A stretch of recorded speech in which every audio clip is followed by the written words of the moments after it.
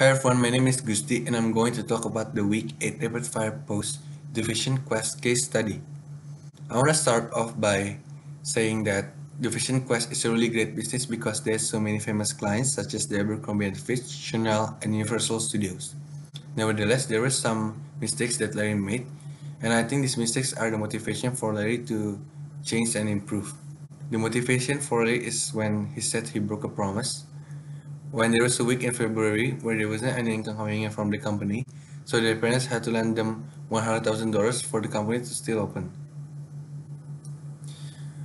Furthermore, he said that he would take care of college, but it turned out that he didn't. Based on the video, I couldn't really tell what the motivation for the employees is, but I guess the motivation for the employees is when they still had the opportunity to still work there and make a living out of it, even though Larry cut off too many employees. I suppose Larry could be a better leader by not cutting too many employees but still having them work there, particularly the indispensable ones such as the general manager, shipping manager, and the designers. Consequently, the job division will be far more firmly structured.